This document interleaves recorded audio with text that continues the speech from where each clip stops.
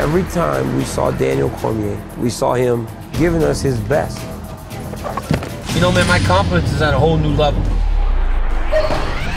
There is not a part of me that thinks I'm gonna lose this fight. I was a knucklehead. Freshman year, I actually failed off the team, and that's when I realized how much it meant to me.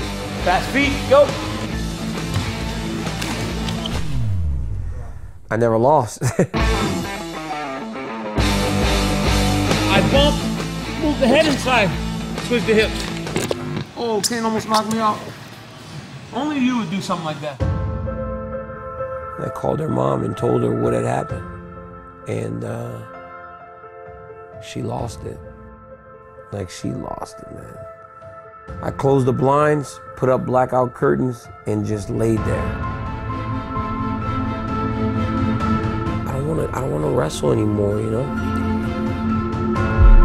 But once again, his words, they ring so true in my mind. It's what got you here.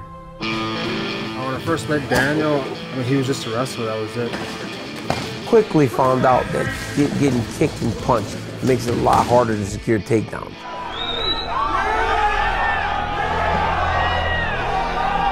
I faded, whereas he didn't. I let it burn, man. And after a while, I decided I'm never gonna feel that way again. There's not too many people who can do what he does. You see something in somebody from the get-go. We failed the first time, and then this time around we're doing our homework even more. And Daniel will be regarded as the best pound for pound. That's what I want. I want to smash him.